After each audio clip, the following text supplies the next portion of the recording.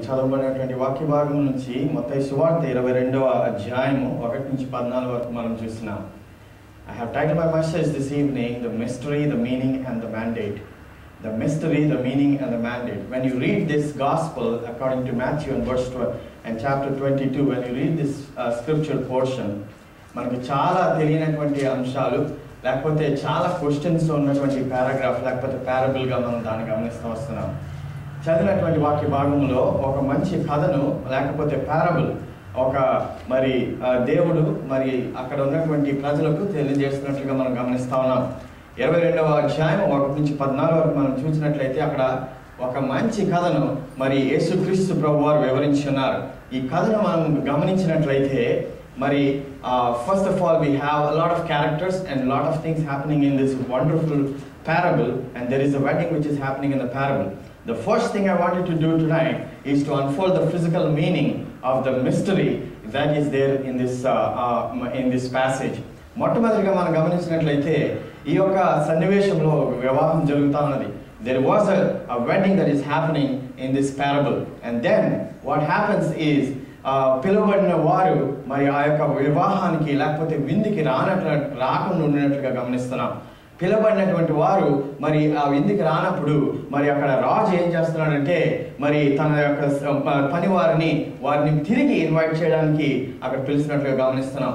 మరి తిరిగి ఇన్వైట్ చేసినప్పుడు వారు రానప్పుడు రెండవ మారు మరి ఆ యొక్క మరి విందుకు రెండవ మారు పిలిచినట్లుగా మనం గమనిస్తున్నాం. ఆ రెండవ మారు కూడా వారు తృణీకరించినట్లుగా మనం గమనించినట్లయితే మరి మూడవ మారు కూడా ఆ ఇన్విటేషన్ వెళ్ళినట్లుగా మనం గమనిస్తున్నప్పుడు మూడవ మారు మరి పిలువబడినటువంటి వారందరూ ఆ యొక్క విందుకి వచ్చి ఉన్నారు. ఆ యొక్క విందుకు వచ్చినప్పుడు అక్కడ జరిగిన విషయం ఏమిటి అంటే ఆ యొక్క రాజు మరి he sees a person without the wedding garment, and then he orders and he asks a question, why did you not wear the wedding garment? ఆ క్వశ్చన్ అడిగిన తర్వాత because he could not answer the question, he was taken away, he was bound and he was taken away and he was put in a place where there is gnashing and all of that stuff that is written in the word of God. మన ఈ వాక్య భాగం మనం చదివినట్లయితే ఒక స్నేహితుడు నాతో మాట్లాడుతూ అని అన్నాడు, did you understand what the scripture is saying in this verse? It is like an inviting a friend for an ice cream party and just killing him or just humiliating him or stripping him or almost like beating him to death because he did not bring the spoon for that ice cream party. ఆ విధంగా ఉన్నట్లుగా మరి ఆ యొక్క స్నేహితుడు నాతో పంచుకోవడం జరిగింది. Because he did not bring the spoon to the ice cream party, మరి ఆయన అక్కడ చంపివేసినట్లుగా మా ఫ్రెండ్ నాతో చెప్పినప్పుడు నిజమే కదా, నేను కూడా అదే అనుకున్నాను, నిజమే కదా, this story is very very peculiar. You call me to your party, you call me to come, I did not want to come, I did not know the whole scenario, but you call me, and when I come to your house or your place and you kill me instead, what you do is you mistreat me, you kill me just because I did not wear the wedding garment. అన్నట్లుగా అక్కడ మనం చూస్తాను. Then I pondered on this parable. Then there's a lot of questions that came into my mind. Why is this parable a very unique parable? And in fact, to my utter shock or surprise, I did not see any explanation given to this parable by Jesus or anybody else, except by the outside commentators commenting on this particular parable. But let me unfold you with what the culture. Let me take you back to Jerusalem, or let me take you back to those times when Jesus lived in that place and how the culture would be. If you understand the culture of Jewish people, if you understand the times of Jesus when he was living in those times, the culture says that when a king gives a wedding, or when a king has a wedding ceremony in his kingdom, what he actually does is he actually sends 2 invitations. The 2 invitations were given for a wedding. First, to inform that the wedding is ready and the banquet is ready and they are supposed to come. And the second invitation would go when all the food is ready, and that is when people normally attend. There were 2 invitations in the original cultural ceremony that the wedding happens in the place of the king's place. Adayina tarvata mari there is also a ritual during those times when if there is a wedding in the king's palace. There is also a ritual that the whole expenses of the wedding is borne by the king. అంటే అక్కడ వెడ్డింగ్కి కావాల్సినటువంటి సమస్తమును కూడా కావాల్సినటువంటి ఖర్చు మొత్తము కూడా మరి ఆ యొక్క రాజు భరిస్తున్నట్లుగా మనం చూస్తా ఉన్నాం. It also includes that he would provide the garments for the wedding for those who do not have the wedding garments, or those who do not have the garments. This is a ritual that's happening in the times of Jesus Christ, and in the times of the place where he's actually living. So if you understand in that terms, this parable is very easy to understand. So what's happening? There is a wedding, and there is a king, and there is a son to the king, son of the king, and then there is a wedding, and the banquet is called, and there are invitations sent to all the people who are first invited to the wedding. And then because one of the persons who is invited to the wedding doesn't have the wedding garment, and probably you can assume that this king must have provided the wedding garment to the one who is also sitting, but he did not wear that wedding garment, and hence it was an insult to the king, and then probably he must have bound him and then throw him in the dungeon or wherever. It's so simple to understand if you understand the culture of the times that Jesus was living in, and when you relate that parable to the culture and what Jesus is actually showing to the then people, or the Jewish people, or the Israelites, where he was talking. That's the basic thing when we unfold the mystery of this parable that we are showing. But secondly, I wanted to talk about unfolding the spiritual mystery, or the spiritual meaning of this mystery. That means that we need to understand what is God actually talking about by saying, or by giving some of the key important things in this parable. Why God has to tell, or what is God actually showing by the elements that is there in this chapter. Now, first of all, I would like to unfold the characters and the elements of this particular passage. Now, unfolding the characters, there are a few characters. We have the king, we have the son, and then the elements or what we can call, or the situation is the wedding, and then there's a wedding banquet, and then there are three invitations going basically for that wedding, and the wedding garment, and finally the mandate. And these are some of the characteristics and the elements that we can actually pick out from this passage. Number one, the king. Number two, the son. Number three, the wedding. Number four, the wedding banquet. Number five, the three invitations that went. And number six, the wedding garment. And number seven, the mandate, the final mandate. If you can figure out these few elements, we will talk about all of these elements in just a few minutes from now. But what actually we have to keep in mind is God really does not explain few things in this particular parable. Number one, what actually caught my mind is the missing bride in this wedding. In this banquet, the scripture starts. If you see verse number 1 of chapter 22, the scripture says, "The kingdom of heaven is like a king who prepared the wedding banquet for his son. He sent his servants to who have been invited to the banquet." He is not explaining anything about the bride in this particular wedding. We do not know at this particular point of time.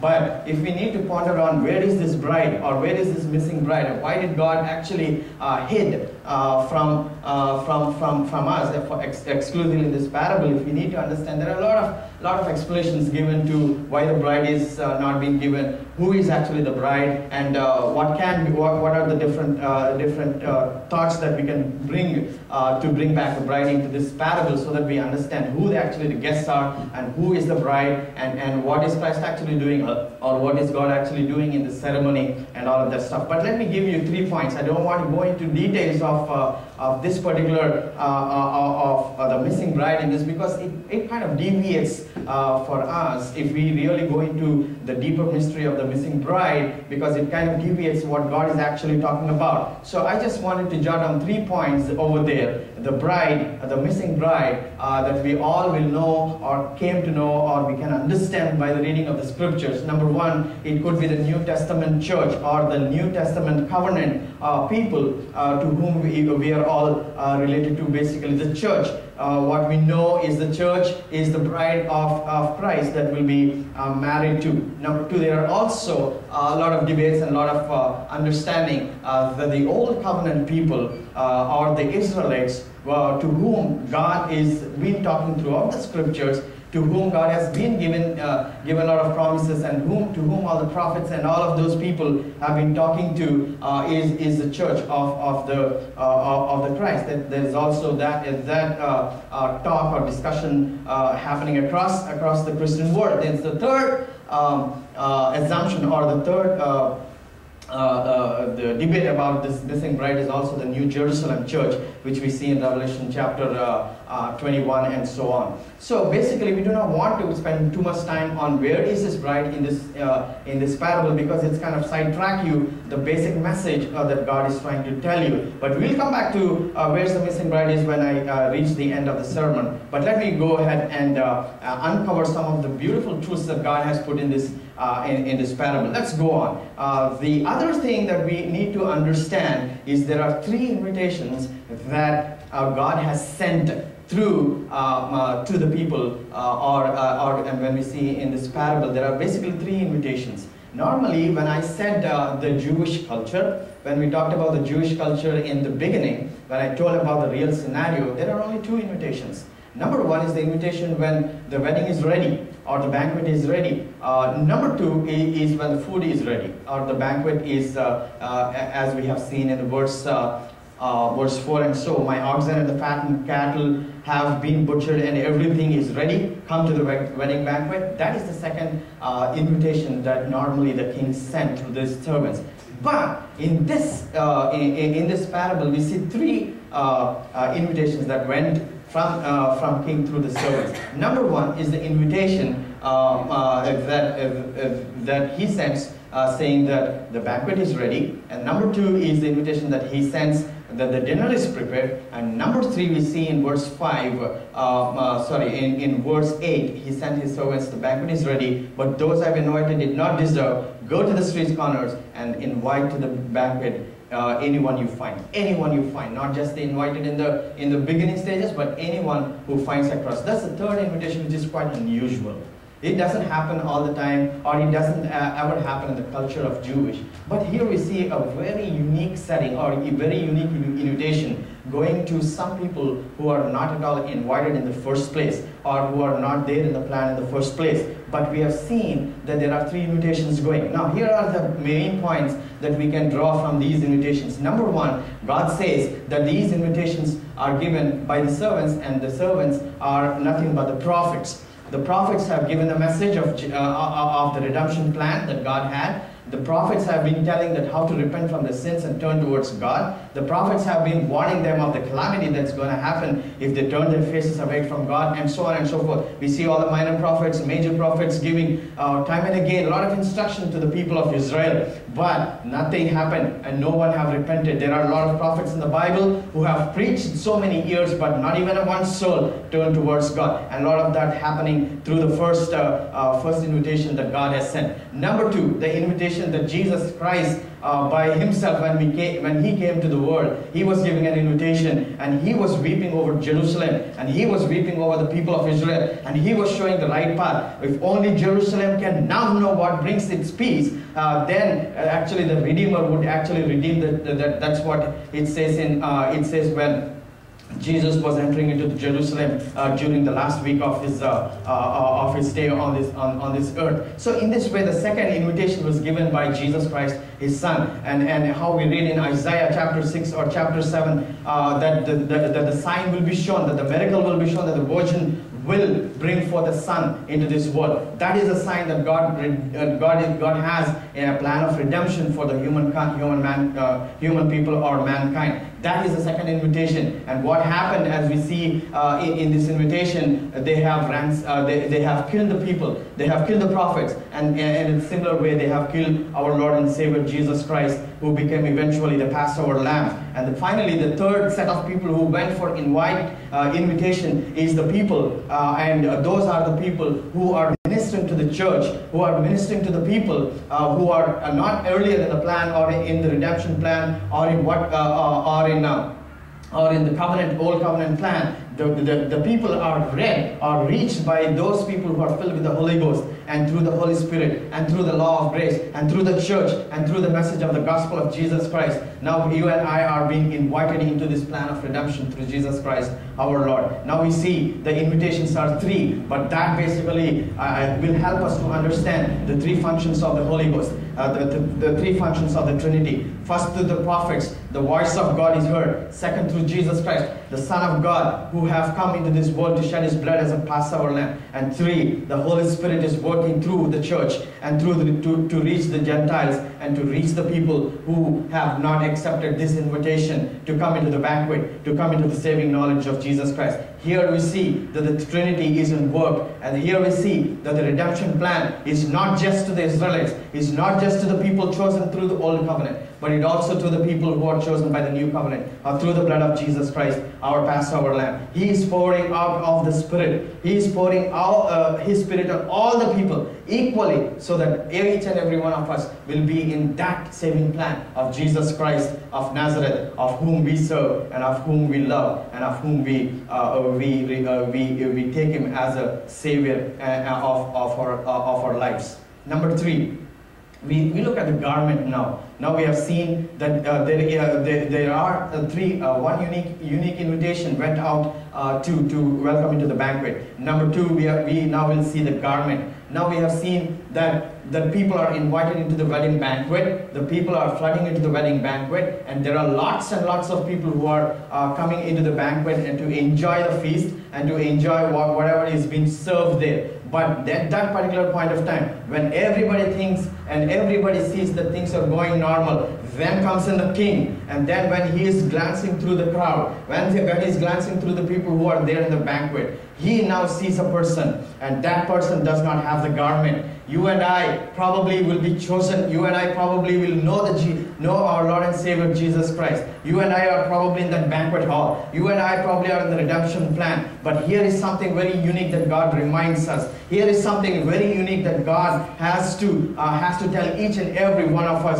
who is being a part of that plan. Now here is the garment. Now we need to understand what kind of garment this person is wearing in the congregation. We need to understand what made this person uniquely identified by the king. We have to understand what actually made the King of Kings, who can see throughout the whole people who are there in the banquet, that made a difference when he sees. Now the garment that he is wearing, as we can see, the clothes that he is wearing, could be probably because of the clothes, because of what the worldly nature will help people to wear, what the sinful nature will help people to wear, what help the sinful nature that you and I are born in with. If you turn with me to scriptures, if you look at Jude 23, please turn with me to Jude 23. If you look into that verse, it will tell you the basic of flesh that we are wearing. Let's turn to Jude and verse 23. అగ్నిలో నుండి లాగినట్లు కొందరిని రక్షించుడి శరీర సంబంధమైన అపవిత్ర ప్రవర్తనకు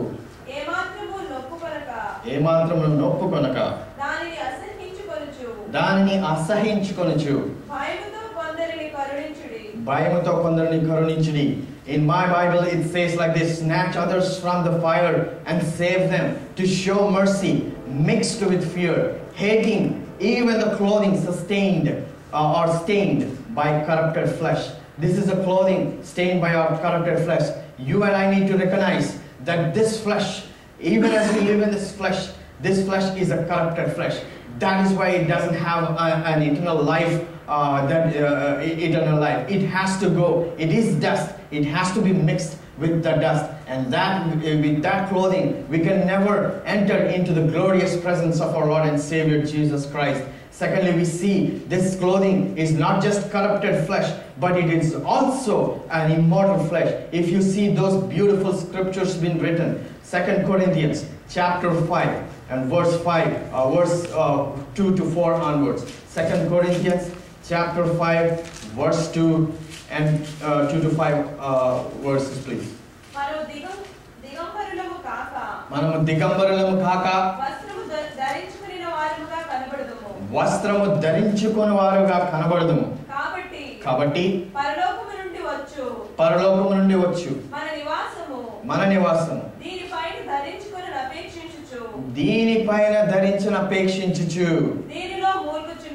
దీనిలో మూల్గుచున్నాము. That's what the scripture says. Thank you, sister.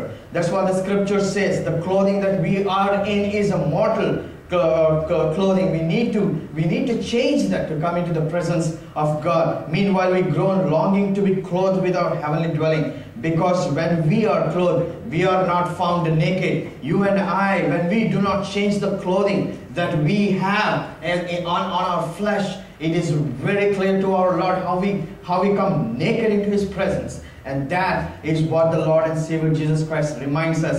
Our clothing is a corrupted clothing. Our clothing is nothing but a corrupted flesh. Our clothing is nothing but a mortal flesh. And thirdly, our clothing is a clothing that is full of sin. It is blotted by sin. I just can't remember, but if you turn our scriptures to Zechariah chapter 3 and verse 3, please. Zechariah chapter 3 and verse 3. Yehoshua Malina Vastramulu Dharinchina దూత సముఖములో నిలబడి ఉండగా చాలండి ఒక్క నిమిషం అక్కడ ఆలోచన చేద్దాం. Just Joshua is not the Joshua who is the descendant after Moses. This Joshua is different. Now here is Joshua. When then he showed me Joshua the high priest. He is the high priest. He is standing before the angel of the Lord. Remember, angel of the Lord. He is not standing anywhere else but beside the angel of the Lord. And Satan standing at right hand to accuse him. Verse 2, please. సాతాను యెహోవా నిన్ను గద్దించును.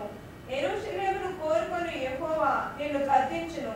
ఇతడు అగ్నిలో నుండి తీసిన కొరవి వలెనే ఉన్నాడు కదా అని యెహోవా దూత సాతానుతో అనెను.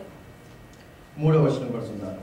యెహోషువ మలిన వస్త్రములు ధరించిన వాడే దూత సముఖంలో నిలబడి ఉండగా దూత దగ్గర నిలిచి ఉన్న వారిని పిలిచి ఇతని మైలు బట్టలు తీసివేయడని ఆజ్ఞాపించి నేను నీ దోషమును పరిహరించి ప్రశస్తమైన వస్త్రములతో నిన్ను అలంకరించుచున్నాను అని సెలవిచ్చెను. చాలండి, అక్కడ మనం గమనించినట్లయితే అక్కడ ప్రశస్తమైన వస్త్రములతో నిన్ను ధరించుచున్నాను అని అక్కడ వాక్యం రాయబడినట్లుగా చూస్తున్నాం. Joshua was dressed in filthy clothes. Even as you and I are sitting here tonight, we have to admit that if you do not possess or if you do not have those garments, if you do not have Christ in your lives, our clothing is nothing but filthy rags. Now Joshua was dressed in filthy clothes as he stood beside the angel. The angel said, "See, I have taken away your sin and I will put rich garments on you." If the sin is in our lives, if the sin, whatever we have in our lives still remains, even though you are a follower of Jesus Christ, even though you love Him more, even though you know Him more, even though you pray, come to church and do all the fastings or whatever you do, if that sin, that whatever is there in our lives is not cleansed and we put on those garments cleansed from that sin, you and I will be called as the same way how Joshua was called, that you are wearing those filthy clothes tonight. That is the condition of that man. And you and I can recognize how a person who walks into the church, who walks into the sanctuary when we are all dressed, and we can figure out if somebody is not wearing right clothes. If a beggar comes down into this aisle, or if he walks onto the door and he doesn't have a clothes and he is shabby looking and he has his beard grown, he hasn't taken bath for a long time, his hairs are locked and his clothes stinking, we all can know, even though there are lots of people, we all can recognize that one person who is not having the right clothes to be worn or to be using when he comes to the sanctuary or when he comes into our congregation. Exactly the same way, poignantly, God says that our clothes are nothing but so filthy. I need to take off those clothes and put you on the right track. Ezekiel chapter 16 beautifully describes how God saw Israel, how God saw the status of people of Israel, how God saw that little baby who has just born, who is not yet separated from the umbilical cord, not yet been given complete life on this earth. God saw at that particular stage, and we see how that beautiful scriptures written of how the redemption plan have started, how God loved us to such an extent that when He saw us naked, He came first and He wanted to change our clothing. He wanted to change how we look. He wanted to change the beauty that we are actually possessing. Let us read those beautiful verses now.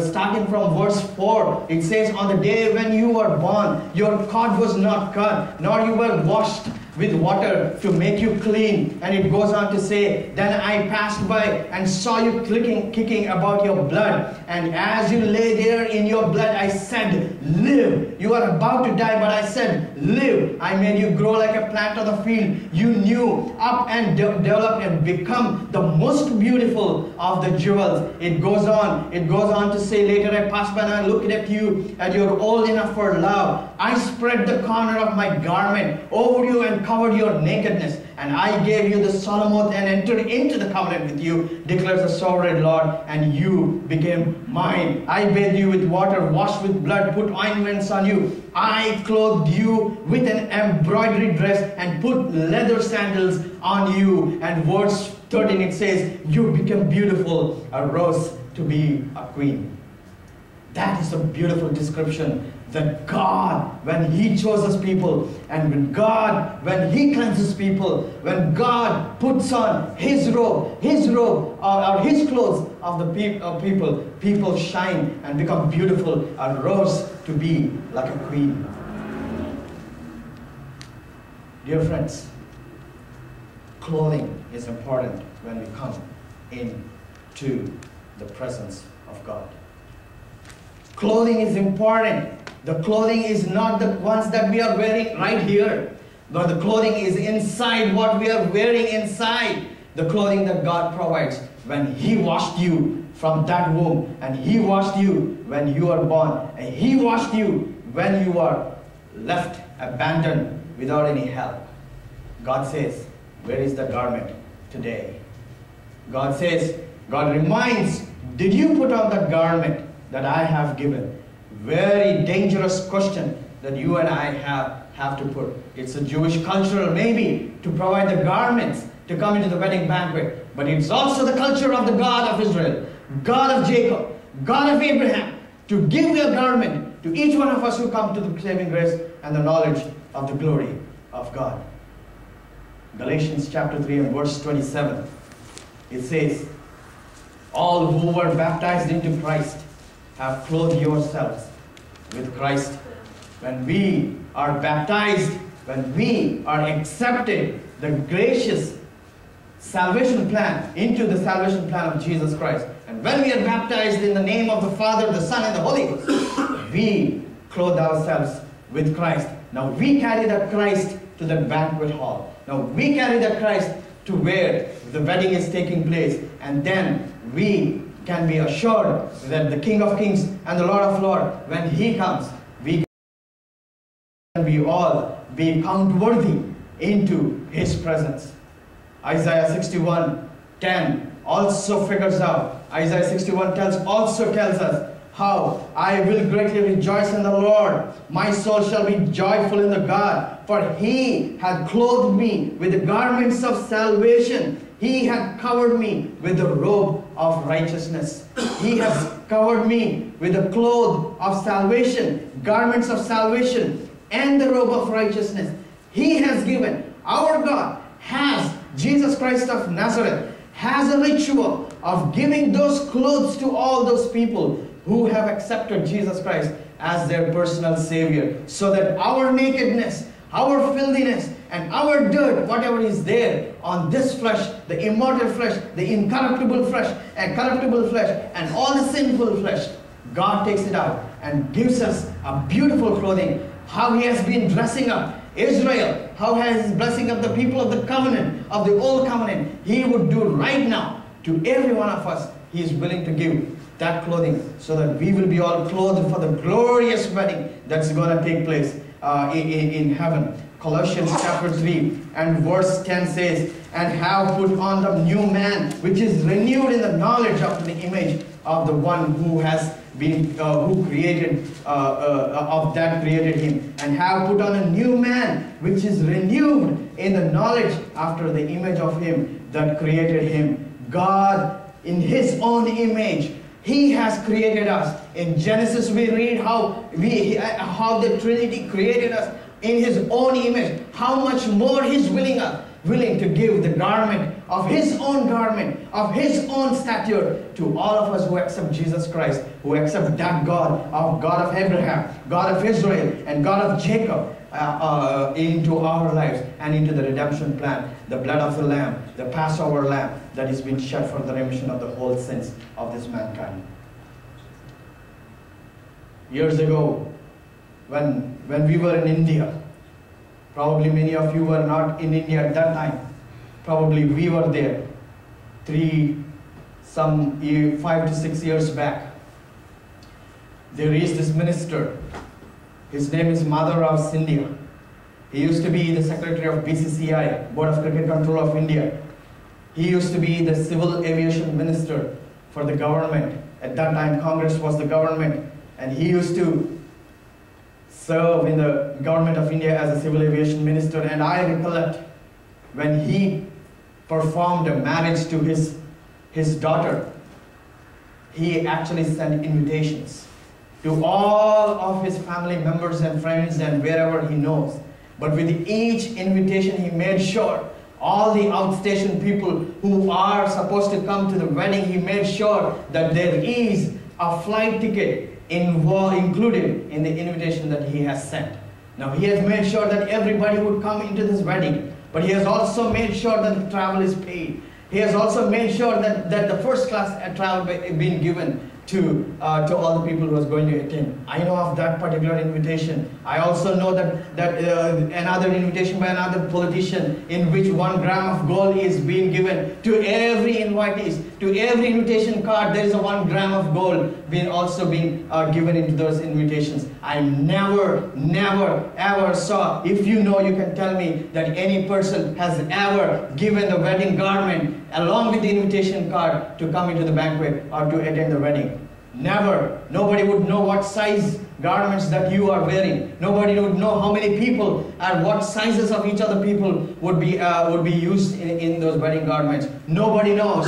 But only one banquet, only one wedding that I know that each of us will be given garments to wear, is being given the garments to wear when we accept that Jesus Christ and His righteousness, His robe of righteousness and His garment of salvation to wear, to come into the saving grace of the knowledge of the glory of God, our Savior, Lord Jesus Christ. Finally, I'm going to end the mandate. We have seen the mystery, we have seen the meaning. Now the mandate, very important. The mandate is very, very important. Now the king comes. He sees the man with the clothing which is not appropriate for the wedding. Now he asks. Now let's read that particular verse here. Chapter 22, verse number 13. Chapter 22, verse number 11. But when the king came in to see the guests, he noticed the man there not wearing the wedding clothes. He asks a poignant question. If he has any answer to his question, friend, he asks, how did you get in here without the wedding clothes? The man was speechless. That essentially means that you and I know that invitation. You and I must have been invited or taken that invitation very seriously. You must have been happy about the situation or the invitation. You have accepted the invitation and you went all the way to the saving grace of the knowledge of the glory of God. But there was a question, where is your wedding dress? It's very important that God gives us those wedding dress. And then the king told the attendants, tie him hand and foot and throw him outside into the darkness where there will be weeping and gnashing of teeth. What a judgment. The mandate given by the king, the mandate given by God the Father, who does not recognize the cost of the garment that Jesus Christ has provided to all those people who believed in Him. If you and I do not recognize that pain, that price God has given through Jesus Christ His Son for the garments of salvation and the robe of righteousness that we need to wear to come into the presence of God, That is the situation. That is the outcome. And that is the mandate. No matter what, if you are a Jew or a Gentile or a Greek or a Hindu or a Muslim or whoever it is, the mandate is the same today, yesterday, and tomorrow when we come into the presence of God. If you and I just accept the invitation, if you and I just accept that there is a banquet going on and just go to the banquet without that particular salvation or that particular righteousness that only God can give, there is no way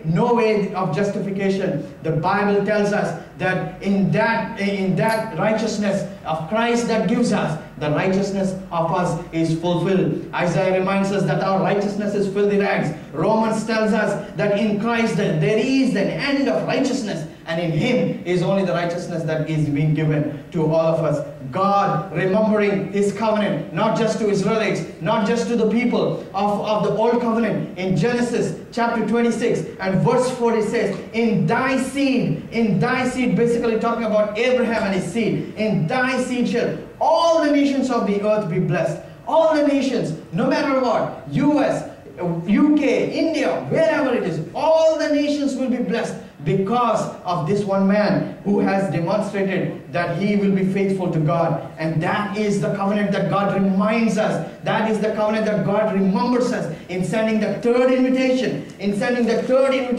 To all the people, no matter what, if you are in the covenant, not covenant, in covenant, out covenant, old covenant, or the new covenant, God sends that invitation right now. If you are sensitive enough to that call of Jesus Christ, He is telling that He is opening His arms all wide open all the day long. Shall we turn to Romans chapter 9 to see that beautiful words? It's also inscribed in Isaiah.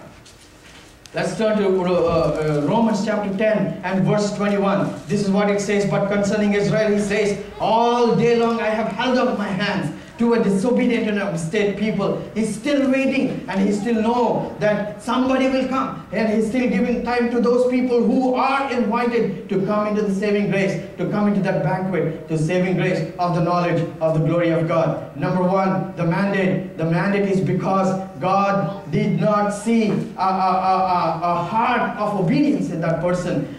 God did not see a heart that of respecting what actually is been actually happening. He saw a deliberate insulting in the man who did not wear that garment. He saw a denouncing of the sovereignty of the presence of God, or sovereignty of the Lord God, our Lord and Savior Jesus Christ. If he sees that disobedience, if sees that it has been insulted, now He gave you the garments. If you do not wear those garments which is required for the wedding, it is an insult for the King who has actually purchased that garments for you and I through the blood of Jesus Christ on the cross. It's very, very important, my dear friends, to have that garments being worn when it comes to the wedding banquet hall. 2 Peter chapter 3 and verse 9 says, many are invited, but few are chosen.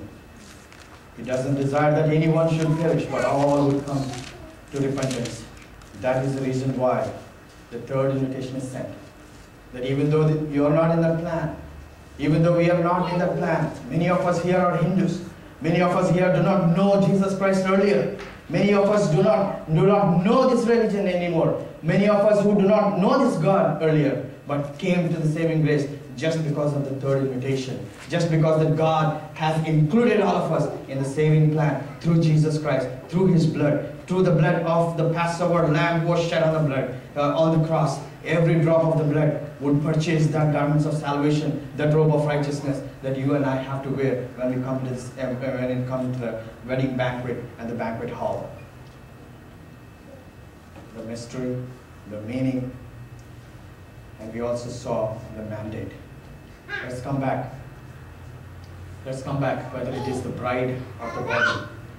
Let's come back to where we have started. Is it the bride or the body? You might be telling Anil, it's about Israel. You might be telling Anil, the verse that you have read, it might be because of Israel. Even in Romans chapter 10, we have seen that to Israel He's saying that He is opening His eyes wide, His hands wide open to all the nations who are rejecting Him. His hands are wide open to come into the saving grace.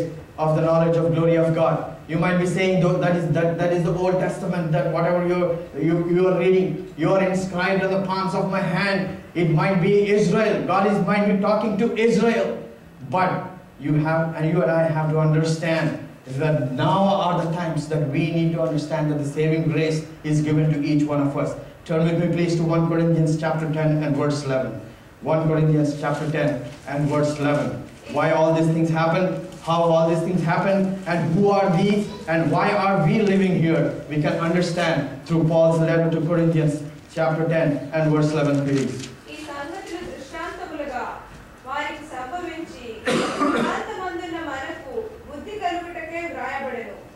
చాలండి అక్కడ చూసినటువంటి వాక్య భాగంలో these things happened to them as examples and were written down as warnings to us on whom the fulfillment of the ages have come, meaning that even though Israel, thankfully when we'll go into the Bible studies of Romans chapter 9 or chapter 10 and chapter 11 in this year to come, we would understand how God is not done with Israel, how God is not done with the saving plan of Israel, how God is not done yet with completely restoring back the people of the old covenant, how God is not done in restoring back all the Jews into the Jerusalem. How often we pray, that psalmist reminds us we need to pray for the peace of Jerusalem. How often our Savior himself in Matthew, that he cried when he was entering into the Jerusalem, he cried for Jerusalem saying, "Oh Jerusalem, oh Jerusalem, how often I have tried as the hen gathers a chicken, but you are not willing." How often you must have been reminded that the Prince of Peace is on the globe, and that you would understand your actual name.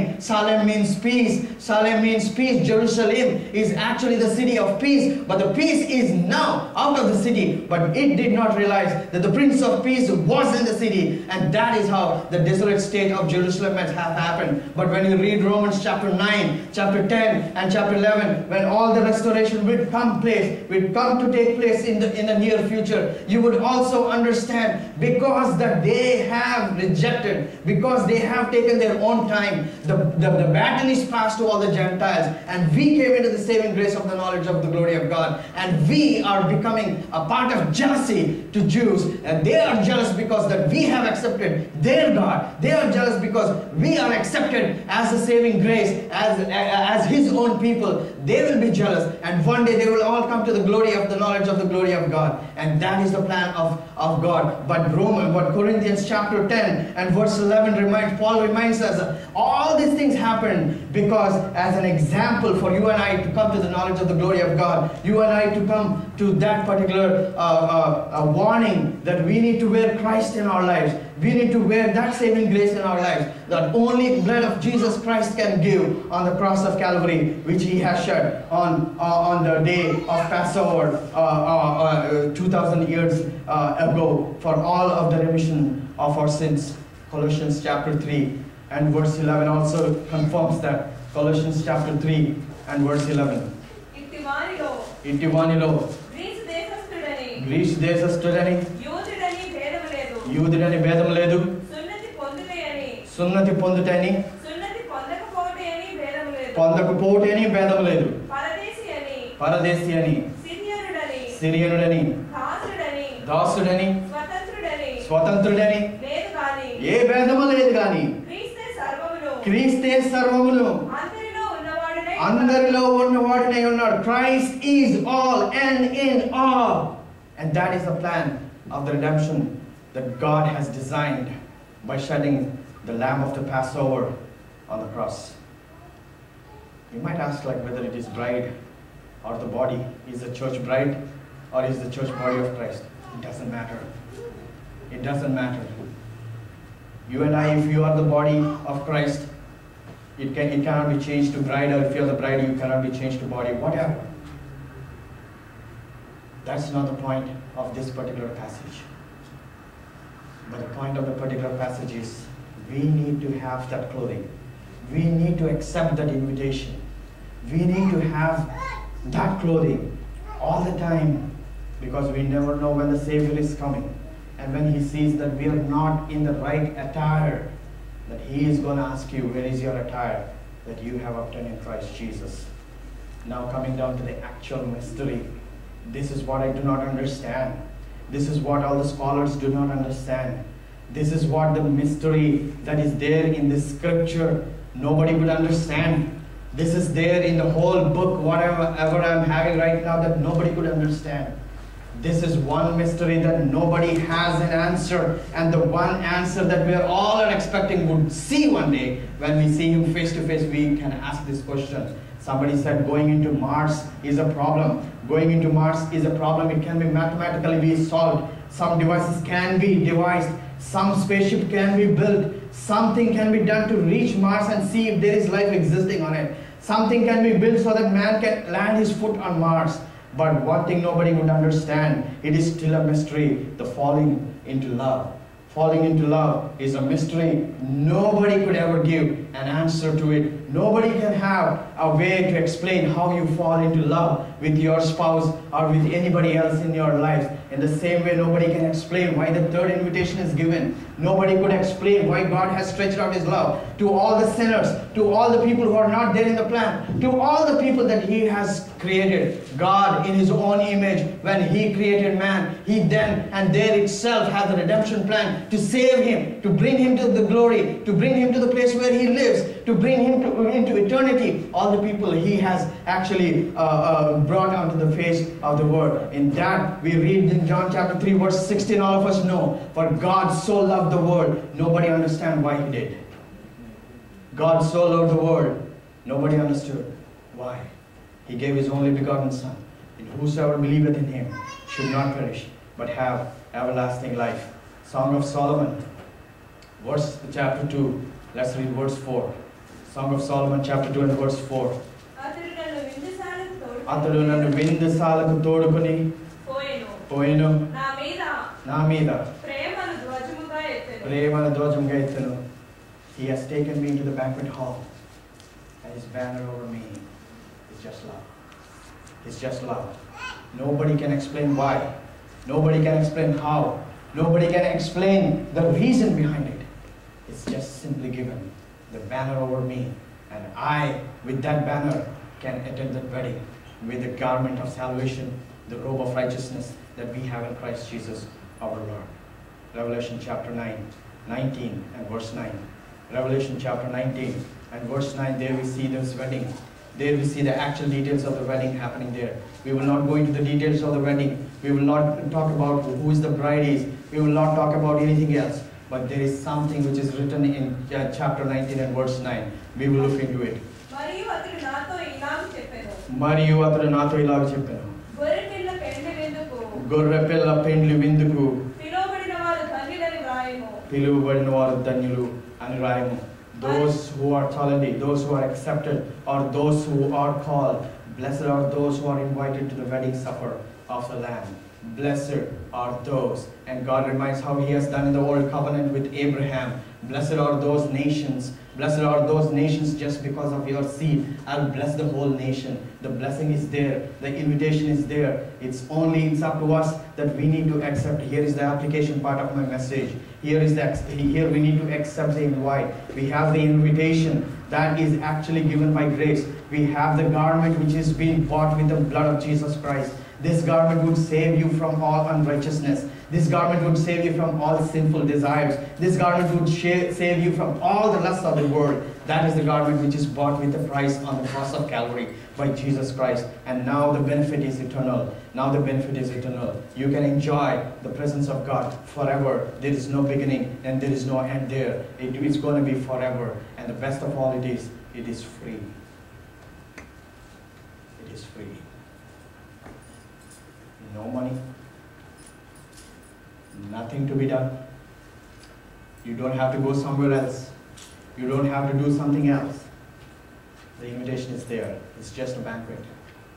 karmatograce.com, I just keep reminding of this person, Mahendra Sehgal.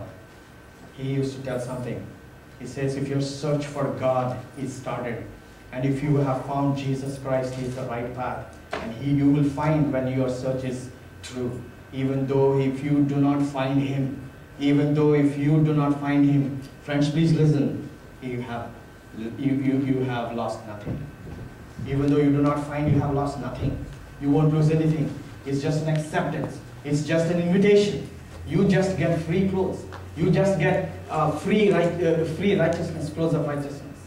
It's free. It's up to us to accept the invitation and wear on this robe of righteousness, a robe of salvation, and be a part of the banquet and enjoy. Psalm 37 and verse 25 says, I have been young and I have been old. I have never seen the righteous go begging for bread. And that is a blessing that God has given us, remembering the old covenant that He has done with Abraham, that because of your seed, I'll bless the whole nation.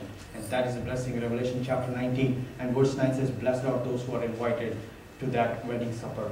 May Lord add His blessing, give us grace to understand that invitation that God sends to us. In Romans, we see that He's spreading out His hands so that you and I can come to the saving grace. We also see in Revelation chapter 3 and verse 20 that He is knocking the door. He is knocking the door, and anyone who would listen to that voice would come, and He would come and sup and dine with you. That is what the Lord says and reminds us that acceptance needs to be there. The wearing of the clothes needs to be there to enjoy the eternal benefits which comes as free. May the Lord add His blessings. May the Lord give us that grace to understand that invitation. May the Lord give us that grace to understand the Passover lamb, the blood of the Passover lamb who is shed on the blood, to buy those garments for you and I, to be presented a marvelous and a sinless and a blameless people when we all come into the wedding banquet of the wedding of the Lamb of Jesus Christ.